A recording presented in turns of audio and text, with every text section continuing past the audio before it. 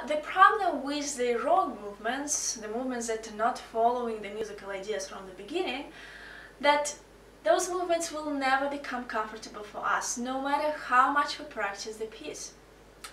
And there will be always the sensation of clumsiness in our hands, and that will bring tension to our body and stiffness to our wrist, and will always distract us from the musical and spiritual world of our performance. And now I'm going to tell you the secret of all the movements. Even the best smart movements can never benefit you unless they convey musical idea.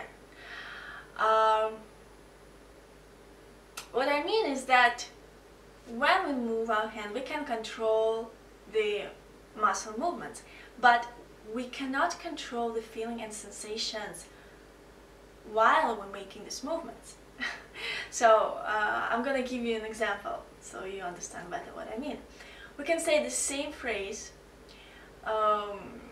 and move our tongue and mouth the same way, but we can do it with different emotional content, and the same phrase would be pronounced differently. For example, I can say very energetically, I'm happy, and then I can say very peaceful and calm, I'm happy. So this is the different of sensations that I'm talking about while making the same movements. And like I said, we should not only control muscle movements, but also the sensations while we're making these movements. And we can only do this through sound imagination. And that's why if I play, for example, the same interval and just make movements automatically, that will never work. That will never help me to play technically easier, because eventually the tension inside the muscles would be remained. And